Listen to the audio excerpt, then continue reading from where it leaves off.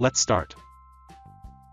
Today we will see how to implement the multi-timeframe MACD histogram in the TradingView Pine script. The histogram is the difference between the MACD line and the signal line. Let's see the code. This is an indicator function with the name MACD histogram. First, we take the higher timeframe input. The default value is set to the daily timeframe. Here, we take the user inputs for the fast, slow, and signal lengths. Then we calculate the fast and slow moving averages.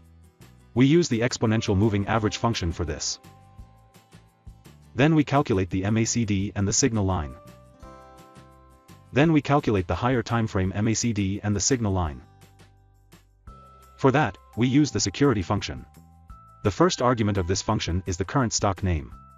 The second argument is the higher timeframe. The third argument is the MACD and the signal line. The bracket 1 written in front of them prevents the indicator repainting issue. The fourth and the fifth arguments handle the gaps and the bar merge.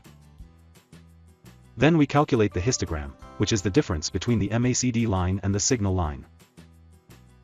Then we calculate the color of the histogram. If the histogram is above the zero line and is rising, then we color it dark green. If the histogram is above the zero line and is falling, then we color it a faint green.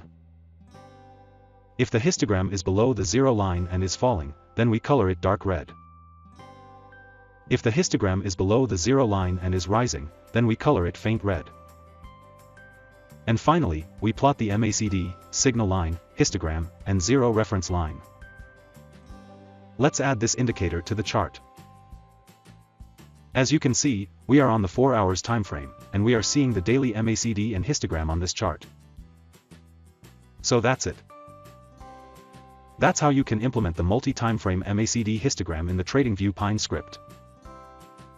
Thank you.